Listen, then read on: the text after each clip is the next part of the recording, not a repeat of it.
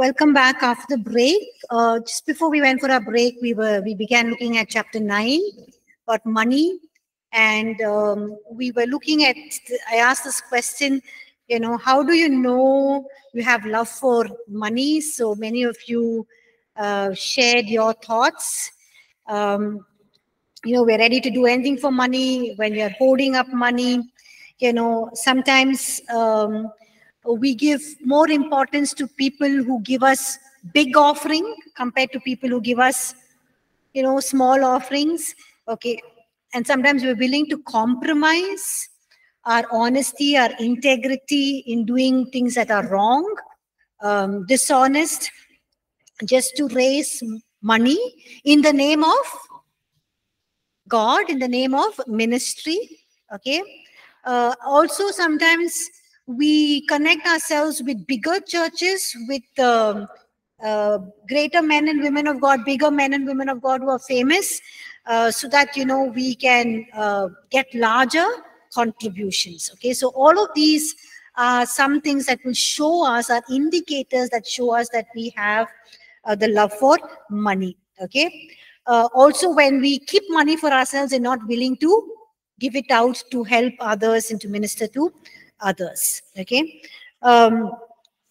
Now, some people join Christian ministry because they think it's an easy way to make a lot of money, right? Because when you have a church, all you need to do is preach a sermon on Sunday, do some house visits, people will give you money. Easy way to get money, which is a very sad way of thinking, sad way of getting into ministry. Also, some of them think that when, why do they think ministry is an easy way of getting money? Why do some of them think that ministry is an easy way of getting money? No need to work hard. Yes. Nobody is setting you some goals. You have to do that. Your own church, you do what you want just easily. What else? How is an easy way to get money? If you have your own ministry, Christian NGO, church, come on. Foreign funds, right? You can write to foreigners, Christian organizations and churches abroad, and give them your sad story, how you are from India, and they all think India is a very, very poor country, and they just send money, okay? And sometimes we even invite, overseas worship leaders, ministers, and we say we'll do crusades for you, we'll organize programs for you here. And then when we do that, we can even cheat them. The cost is so much. If the whole cost comes up to 1 lakh, we tell them 3 lakh, because they just believe anything and everything that we say. And so that way we take away huge money. Sometimes we have Christian organizations, we say we are having an orphanage or a de-addiction center or for poor people, poor children, whatever. We're doing this and we collect funds, but we can use that funds that come in for our own selves. And all this is dishonest and God is watching, okay? We also think that... we also to start branches asking contribution. Yes, we want to start branch churches. And we also ask contributions. Yes, right. We need to sow spiritually in people and let them give us materially. Okay, so as ministers of God, it's important for us to think how we can sow into the lives of people, how we can be good shepherds by leading them beside water, greener pastures, feeding them well, feeding their soul. When we feed them, spiritually, they will just pour into our lives. God will cause them to just pour into our lives and to take care of the material needs, our material needs, and also the church. So we need to sow faithfully, sow consistently, and also teach people to give into the kingdom of God. Okay. So that is very, very important, that we think how we can help sow into their lives, how we can feed them, how we can teach them, how we can minister to them, how we can get them into their calling, their destiny, God-given destiny, calling, assignment for their lives, how we can help them fulfill God's plan and purpose, how we can extend God's kingdom. Even as we do this, God will pour into our lives. Okay, God is not any man's debtor. He will just pour. When he pours into our lives, our cup will be pressed down, shaken, and overflowing. Okay, because the psalmist says, one thing I have seen, I've never seen the righteous begging for food.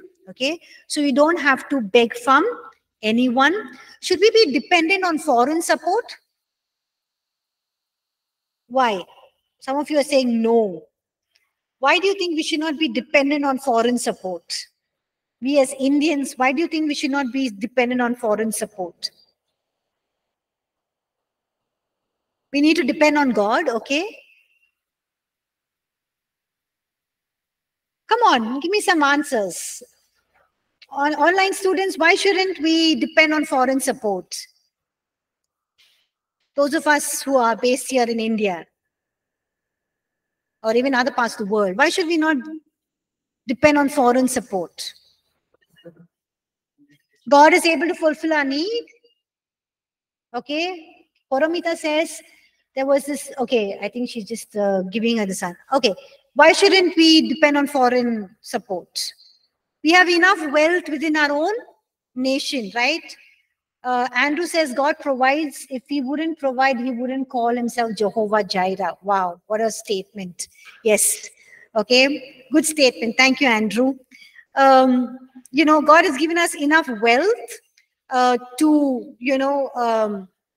reach out to our nation.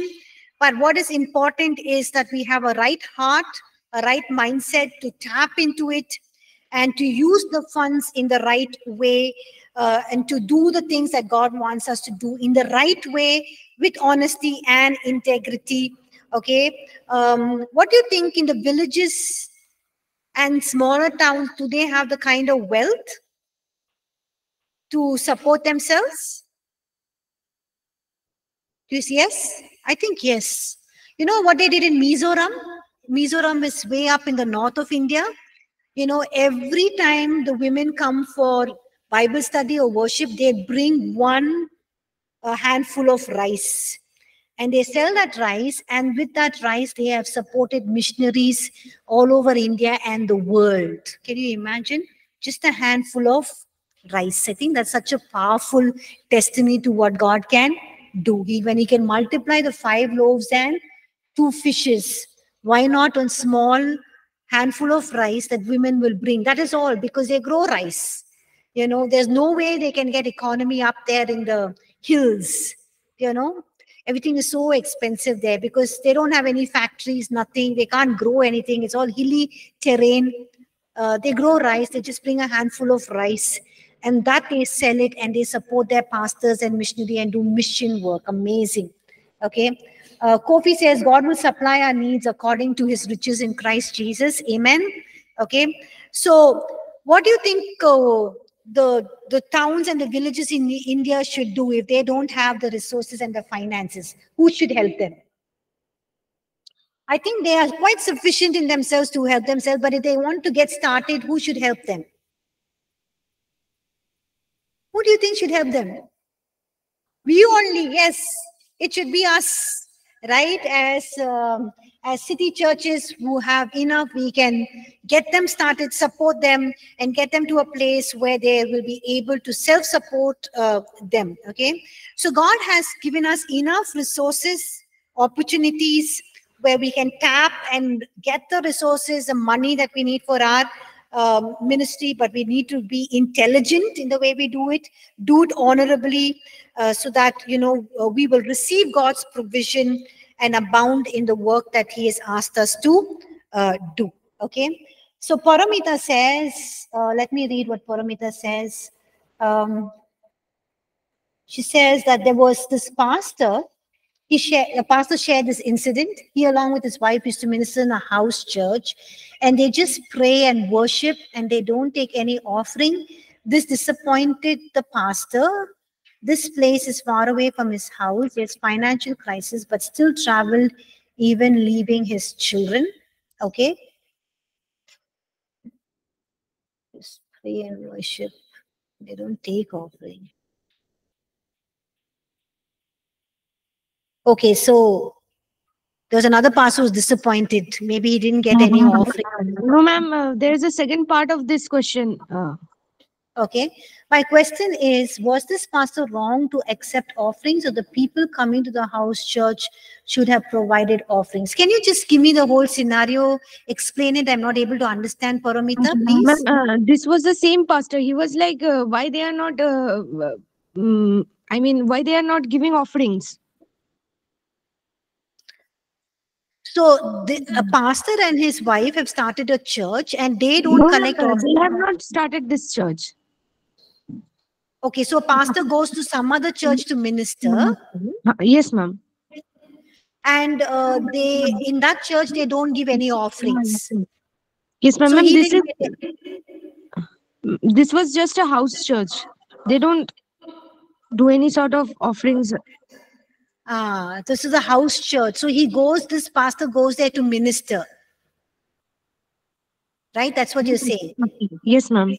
Okay. And then the people come into house church. The question was this pastor wrong to expect offerings?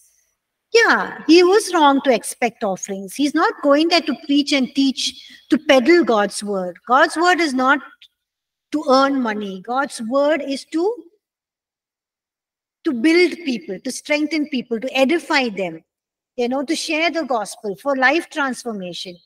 It is not for us to earn our living, but God will provide. So even if they did not provide him offerings, he should not be upset, because this is anyway just a house church. He should just have gone to bless them, right? What do the others think? So this pastor who went to minister in this house church, and he did not get offerings. So the question is, was this pastor wrong to expect offerings? What do you think? Was he wrong to expect offerings? Can others give your suggestions? He was wrong to. Yes, he was wrong to, because Jesus has given us freely. Jesus said, "I have given you freely, freely receive, and freely give." Amen. So he shouldn't have accepted. Yeah. Yeah, so she's quoting from the Bible. Great. Freely you have received, freely give. That's the final statement. Thank you, Gertrude. Yes. So the people coming to this church should have provided offerings. What do you think? Should they have provided offerings? No, even if they did not give a cup of tea or water, I don't think they did anything wrong. Okay. And we should not expect. We just go to preach and teach God's word. Thank you, Paramita, for sharing that scenario. Okay. What are some things that we shouldn't do? As ministers of God, what shouldn't we do? Sometimes we tell people, I'm operating this church, this ministry by faith. But I have so many needs. When you're living by faith, why should you state your needs? Only if the person asks, hey, what are your needs? How can I help? You say it. But, they indirectly hint at, hey, I need help. Okay, that is wrong. Another thing is, trying to get people to contribute by saying it as a prayer request. Saying we have a prayer request. This is a need, pray that God would give. But indirectly, we're actually asking people, okay? If you want to ask people directly, just tell them directly, hey, this is a need. Would anyone like to contribute? And then say, if you want, just pray about how much God's leading you to contribute, or just say that, you just pray that God would stir the hearts of people, okay? Sometimes also people, what do they do? What are some things that they do wrong to get money for their ministry? What are some things that they do wrong or they should not be doing to get money for their ministry? Come on. They go behind big politicians, businessmen. They do what they want them to do, say what they want to do so that, they can provide for them. What else do we do? What else do pastors do to get money from their congregation members? Come on, what did pastors do to get money from their congregation members? Huh?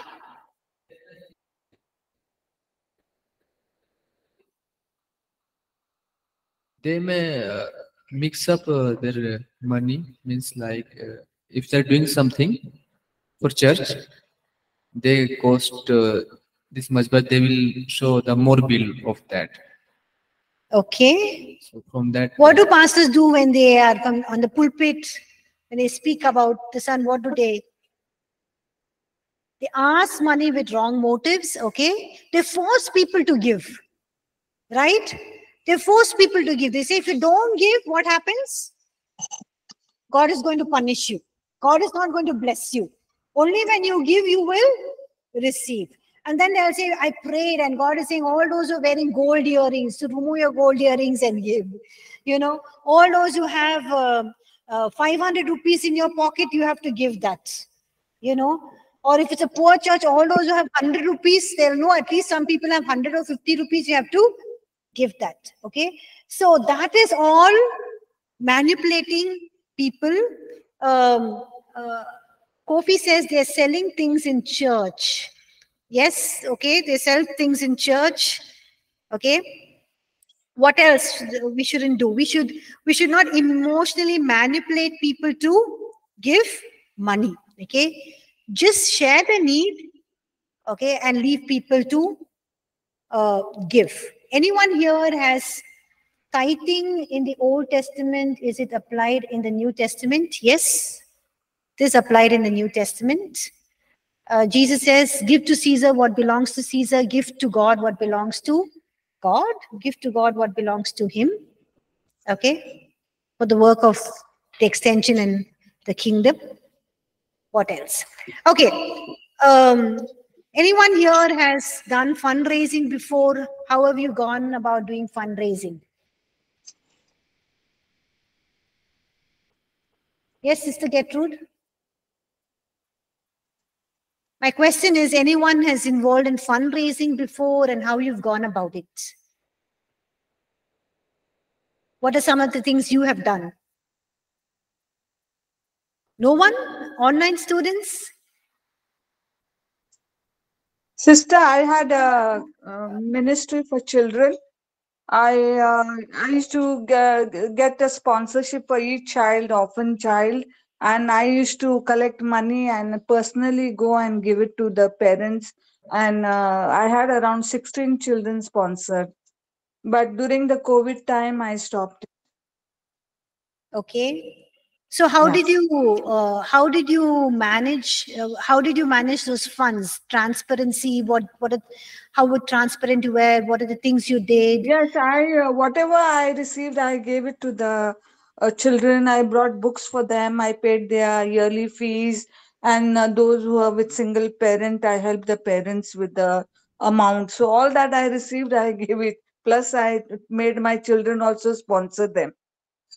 Okay, so how did you, those who sponsored them, how did you, keep accountability? How did you maintain those? I used to send their record of studies, and I used to update them how they are progressing in their studies, what is happening.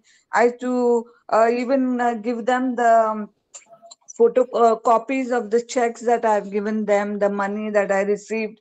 So it was a very transparent dealing, financial dealing I had. So and when last time I was in a meeting, a pastor said that though people brought objection, people were not happy with your ministry, God was pleased with your ministry. Okay, thank you, Gertrude. I think that's very important to be transparent, to be accountable to those who are giving you the money. Anyone else? Yes. Yeah. So I had a personal Christian YouTube channel. So from my channel, I posted a video to support the poor people at the Corona time. So many of them helped me. So I took that money and buy the rice bags for pastors, and I took that money for buying the blankets and clothes for widows and poor people. We used to collect the money and make the food for one day meal, and we distributed on the Christmas time. Good. But how did you maintain accountability? So for all this money, and my father, he will take care about everything. So he will collect the money and he will show you all the things what we. So Okay. Anyone else? Thank you. Cyril, right? Thank you. Huh? Blessy. Yes. Anyone else? Yes. Hmm.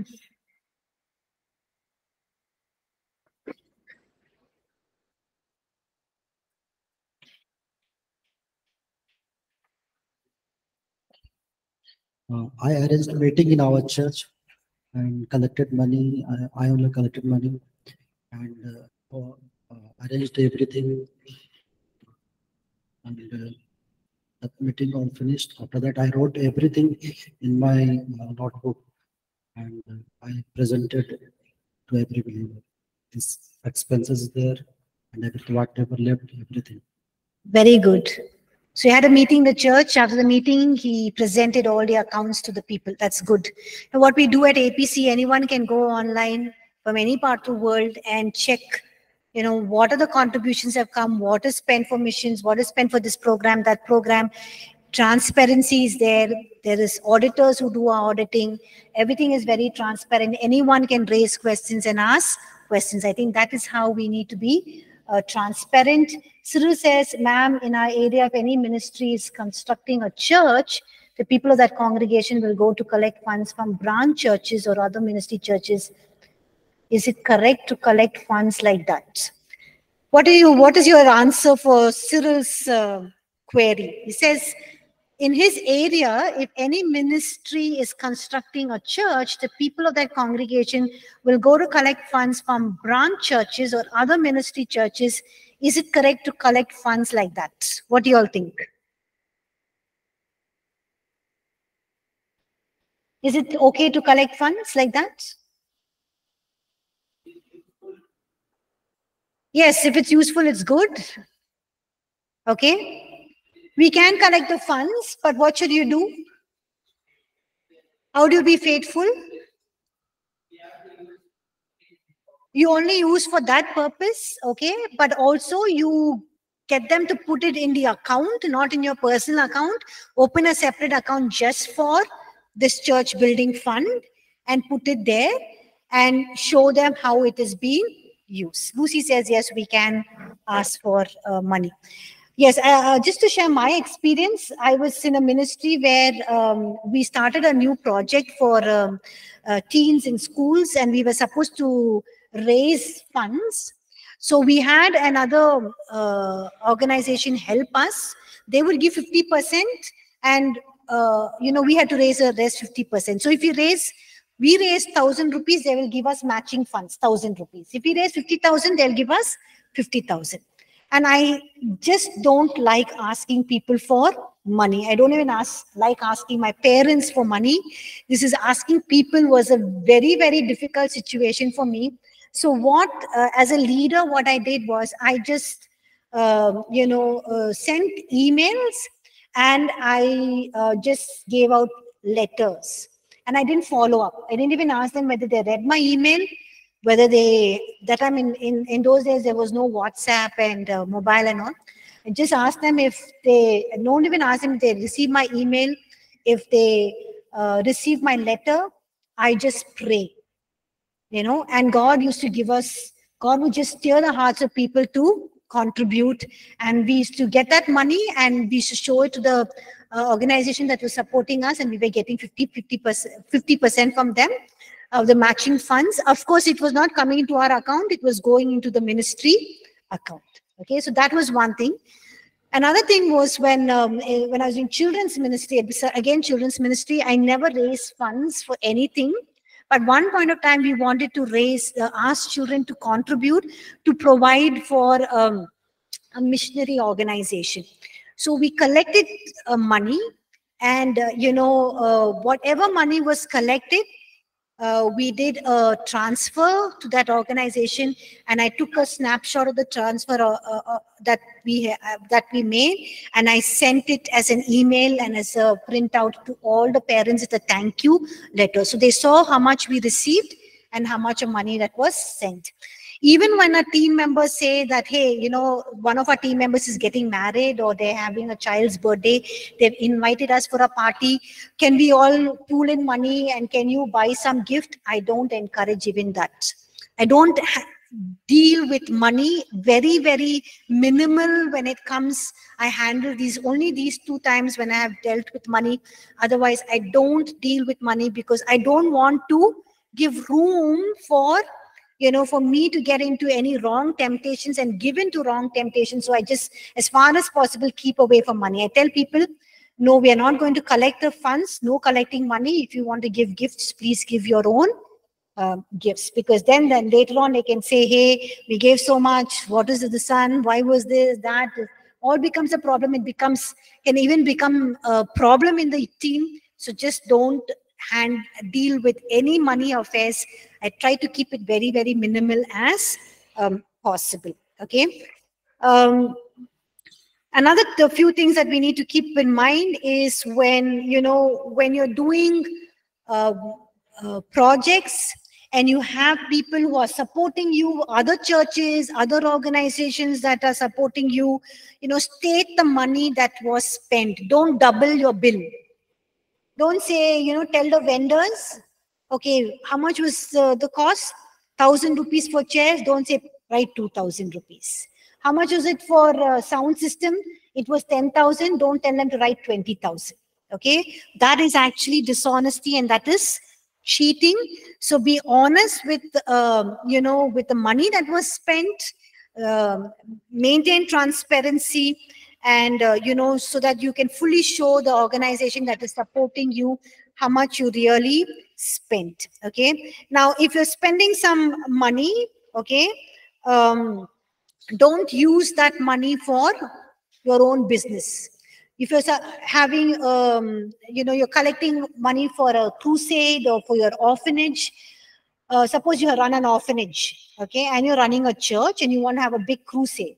Now you have some foreign funds coming in for your orphanage because people love to sponsor for orphanage. Now don't use that orphanage money for, can we use that orphanage money for crusade? Can we use orphanage money for crusade? No, we can't use it. We can't tell the sponsors, we use it for crusade because the children were singing. We had a children's choir who were singing in the crusade. We had the children singing, so we use that orphanage money. Can we use that orphanage money? No. If you want to use the orphanage money for crusade, what should we do? If you want to use the orphanage money that the sponsors are sending for your crusade or for some other program, what should you do? You should ask the sponsors for permission, right? If it is permissible, they give the permission, you can go ahead. Also, secondly, if there is legally, if it is right, legally that's not right. You can't use money coming in for Christian NGOs, orphanages, for crusades, for building, churches and all. All that is illegal. So you need to also check whether it is legal for you to do it, and you need to go ahead with that. Okay. I already mentioned, do not rob overseas ministers. Okay. When you have overseas ministers and they're coming to do some crusade, some ministry, some program, state the actual facts of the money that was spent. If you state something that is extra, what are you doing? You're cheating them, right? And you'll be called a liar and a thief. Okay, and that is wrong. Okay, why is it wrong to do that? Why is it wrong?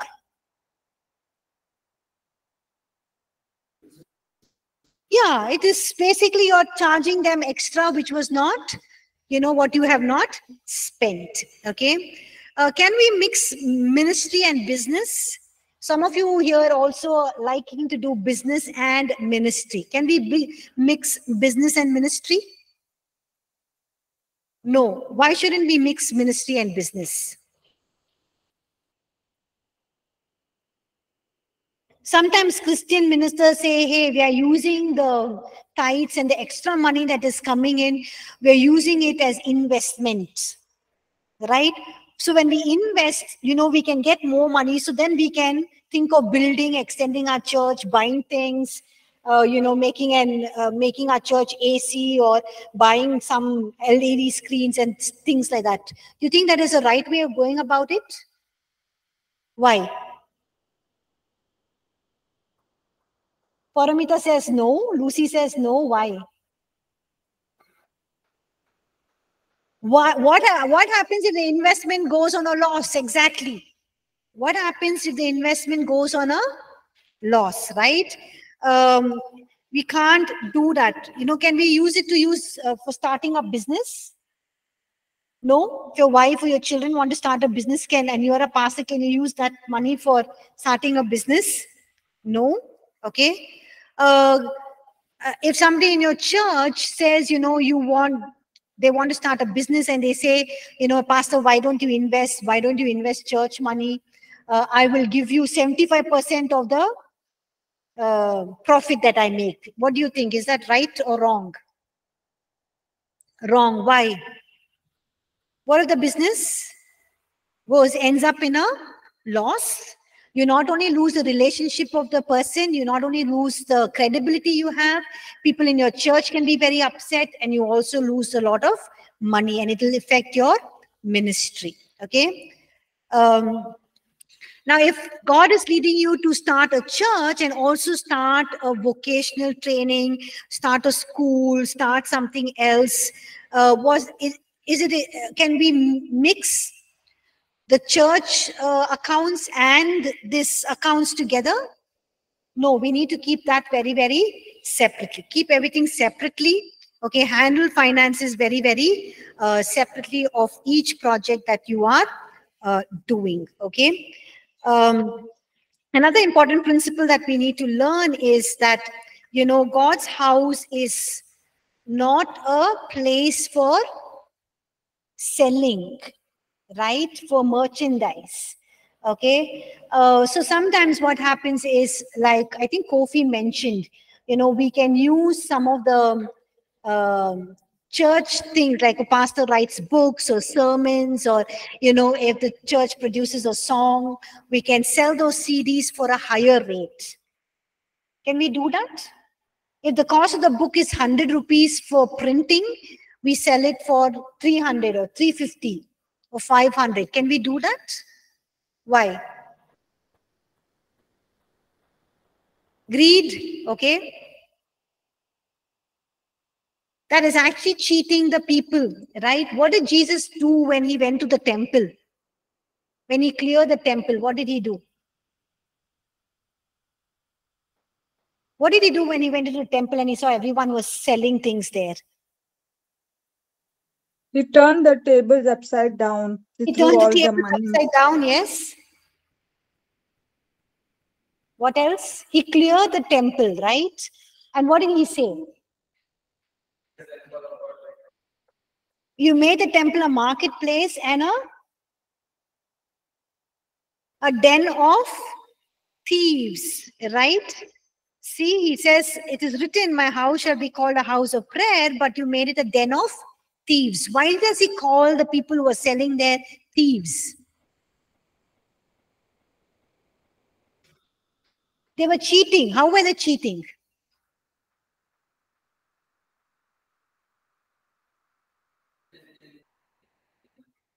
If it was 100 rupees, they were selling it for 150 or 200. Now, what happens was, when the feast of the Passover, or, when they were celebrating various festivals, people used to come from all over other cities to Jerusalem to celebrate these festivals. And when they travel and come, they come straight away to the temple. They don't go to the market. They think it's anyway, they can buy all the birds or the grain offerings, the animal, which is sold near the temple. Okay. And these people who are selling it used to actually cheat these innocent people who are coming from far away. So they used to take extra money to make extra profit. And Jesus was angry, first of all, that they made the house of God a place of marketplace. Then it's a house of prayer. And also he says that, he calls it a den of thieves because they were cheating people. So a lesson for us to learn is, when we are selling things in the church, it's important that we don't take extra money from people. Okay, take the exact right amount. Then some of you can question and say, when we have these sales where, sometimes people have sales in their churches so that they can raise funds for building project. So if the cake cost, one piece of the cake is 5 rupees, they sell it for 10 rupees. Do you think that is right? Lucy says, ma'am, in church we celebrate harvest festival and they sell the offerings we give at double rates. So is it wrong then? What do you think?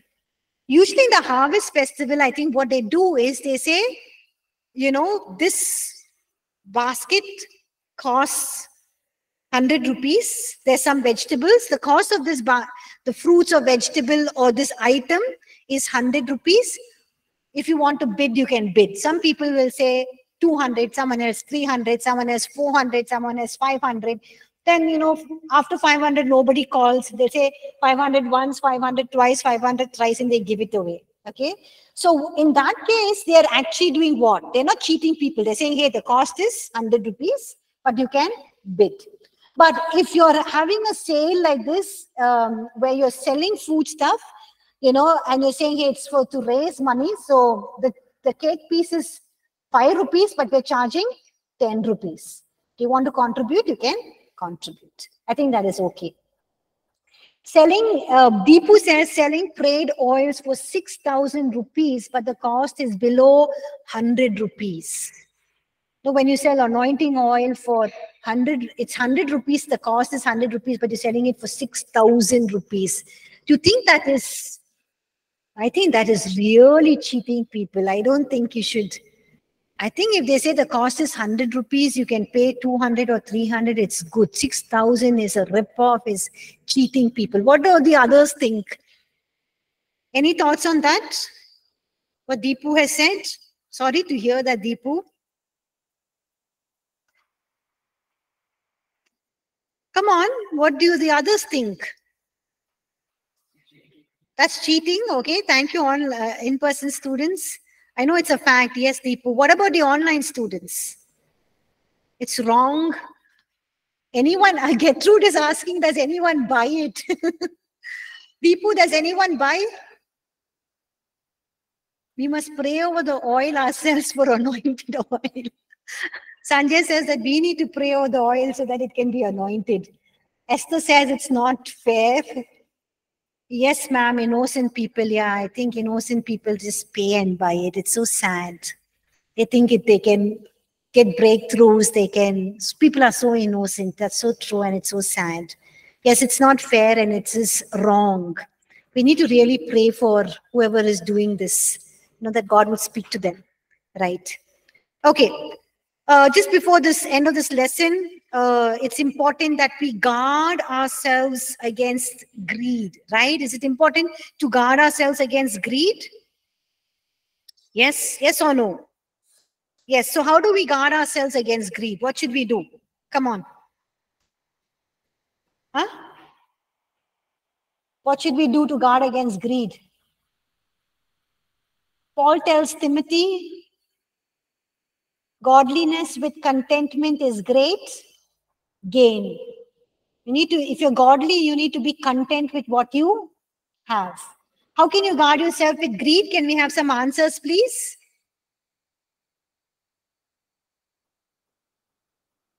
How can we be content and how can we guard ourselves against greed?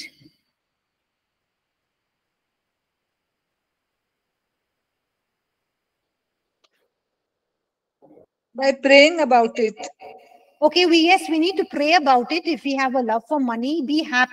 Lucy says, be happy with what you have. Yes. Okay, focus on God, His word. Ask God's word to cleanse us. Confess our sin to God. Remind ourselves what the word of God says. Proverbs 4:23 says, keep vigilant, watch over your heart. That's where life starts. Okay. Can greed come in? Even if you don't love money, can greed come in? Yes. So you need to set some boundaries. Like I set some boundaries for myself. I will not collect money. I will not go, do any fundraising. I will not ask people for money. Okay. Whoever wants to give, even if they want to give, you go directly, do online, whatever, put it in the offering, give it to the church, go to the church office. Or even if they say, hey, I'm not able to go and to church, I want to give this money. I say, please give a check in the name of, whatever organization or son, I will pass on your check. Deepu says, stay away from involving in the money transactions. Yes, stay away from money transactions. What else? We need to be satisfied. Okay? Satisfied and happy with God, what people are giving to us. Don't be demanding. Don't be expecting. Don't expect huge offering. Don't force people. Don't condemn people if they're not giving. Don't say God's curse is going to come upon you. Don't curse them and scare people to give. Okay? What else? Be happy. Okay? And be satisfied with the lifestyle that you are living. Okay? Sometimes when you're getting more finances, more money, we want bigger cars, bigger homes. We want to live a lavish lifestyle as ministers of God using all church money. And that is very, very wrong. Okay? And if you're doing that, we need to ask God to change our heart. And we need to know that greed and all of these sins can come in very, very slowly and subtly without us even knowing. Okay, before even we know it, we are deep into it. We can't get out of it. We have already gone so deep that we have sinned. So it's important to check our lives and our hearts daily. And it's important more than that to keep boundaries for ourselves. I have put boundaries for certain things in my life. And I think we need to keep boundaries and think about boundaries before we get into those temptations. Okay. Any questions? The last point is give financially into other ministers or other ministries. One way to overcome greed and to keep ourselves from the love of money is to give money to others. When you give money, it's very, very easy. It's very easy to give money to others, right? Yes? It's not easy to give money to others. When we give money to others, we are checking on our own lives. We are overcoming the love of money. We are overcoming greed. It's very painful to give, but it also is going to bless others. And that is what God wants us to do. So the best way to keep our hearts pure and free from the love of money or to be controlled by it is to give into other people's life, give to other ministries, and we need to be a river and not a lake. What happens when you're a lake? A lake or a pond? What happens when you're a lake or a pond? You are stagnant. You're stagnant. When you're stagnant, you're breeding all kind of mosquitoes, all kind of insects, all kind of unwanted weeds that grow. But if you're a river, what happens? You're just flowing. So be a river. Don't be a lake where you say, hey, give, and keep and hold on everything. That becomes greed, and greed leads you into all kind of sin. But be a river where you are flowing and giving into others' lives and ministry. Okay? Any questions? Any questions?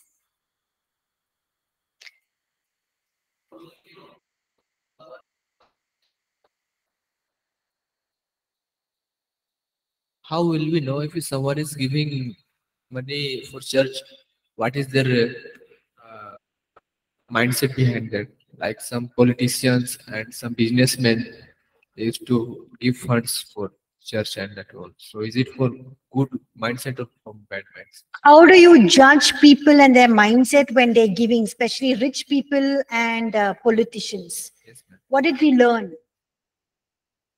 The previous chapter. Don't judge. Who are we to judge? They are accountable before God. If they're putting things in the offering, they're just putting things in the offering box. If they're giving to the church, they're giving. Don't think whether it's black money, white money, what money, you know. But if you know they're coming and telling you and they're saying this, then you have the right to say and teach them and help them. Okay. If they're saying, Pastor, we are giving this money, this is black money, you know, we're giving it to the church, please take and use it, and bless me so that my business grows, then you can say, then you can teach them in a loving way. But if they're putting the money, then without us knowing, then we can't question their motives. They are accountable to God. We're no one to judge. Good question. Anyone else has any questions? We have 2 more lessons. We'll finish it next week.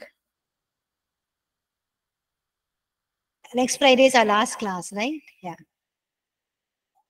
I saw some ministries in the matter of account. They're actually too much transparent.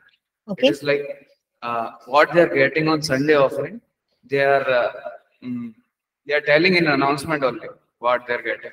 So it is like that has to be like fully transparent to you also. Like, it is good or not? What do you all think? Fully transparent, is it good or not? He's saying some churches, they were fully transparent. They even say how much offering they get on Sunday. The tithe is come or not, who gave or not, they are announcing everything. Lucy says it's good. How much tithe comes in, how much came to offering, how many came for mission work, this work. Is it good to announce those things? Sister, I feel as long as they are not praising anybody's name and saying so and so has contributed so much offering, I think it is good that they be transparent in what they have received, it's glorifying God. Yes, I think it's good. It's good as long as, yes, you're not saying this person gave so much, that person gave so much, you know. Yeah, I think it's a good thing to. Those transgenders are there, no? Transgender. Transgenders, okay. Okay, they do those business like. Okay, transgenders do business. So can we take offering from them? So their business is not good. It's a bad business they do, but they have a godly. I mean, that God respect all. Can we take money from them? I mean, the offering. So when they give you in the hand, you're saying, or put in the offering box? Anyways. Okay, when transgenders, then they put offering in the offering box. They come to your church, they put offering in the offering box. Can we take that offering? Can we accept that offering? Yes, we can. Because another businessman can be a businessman, can be doing also living in a lot of sin, doing a lot of things in the illegal way to get money, and he can be putting the money, but we won't judge him. We think he's a businessman. We see him in being very honest and nice, but who knows from where, how he's getting his money. We can't judge somebody like that, right? Who are we to judge? Yes. So that offering is about. They're giving it to God, right? So that's why God, they are finally accountable to God, how they earn that money. But it's important also for us to teach them from the pulpits. Sermon should be based on like this money, how we earn, how we generate income, how we need to be honest in and integrity, and how we need to earn money in righteousness and holiness. Yes. Yeah. Any other questions? Can you give him the mic, please? Just before he says that, today evening, I will post the last assessment.